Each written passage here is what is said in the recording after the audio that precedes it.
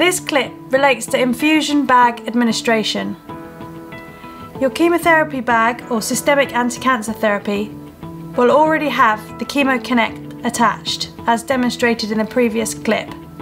So for this, you will need the Qimono pump.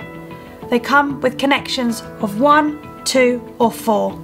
Generally, 2 is sufficient for clinical practice.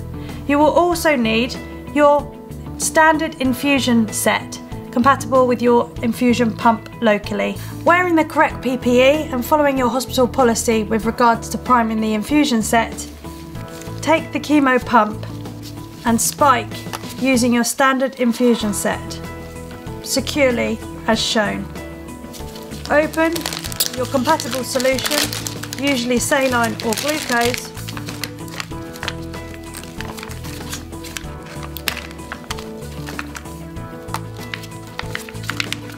and prime the infusion line according to your requirement. For maximum safety, the Qimono male should be securely fitted at the end of the giving set. Although it is advised never to disconnect SACT, should there be a reaction or a patient receiving an ambulatory pump or the need to flush with heparin at the end of an infusion, with the addition of the Qimono male, it offers higher protection to the health worker. Once the giving set is primed, please ensure that the drip chamber is 3/4 full to allow it to accommodate the air that will come from the Qimono Connect. At the point of connection, both of the ports would be cleaned according to hospital policy.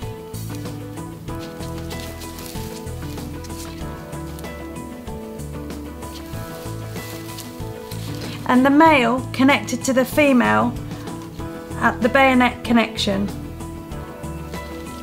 We are then ready to administer. We are now going to connect the giving set to the patient in order to administer the drug. Normal hospital policy will be followed with cleaning and checking patency.